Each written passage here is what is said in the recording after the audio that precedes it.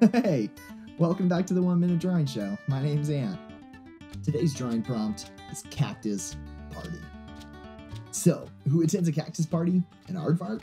Maybe a weasel? No, a bongo.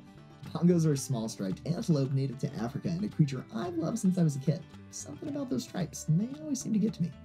The drawing system I used here went like this. Layer 1, a gritty pastel brush. Layer 2, a brayer brush for thick highlights. And layer 3, a broken edge sumi brush for the small details. The big skill here is in making sure that the pastel brush's particle-like texture really comes through due to contrast. I started with a dark base color and gently glazed it with a quick passive medium tone.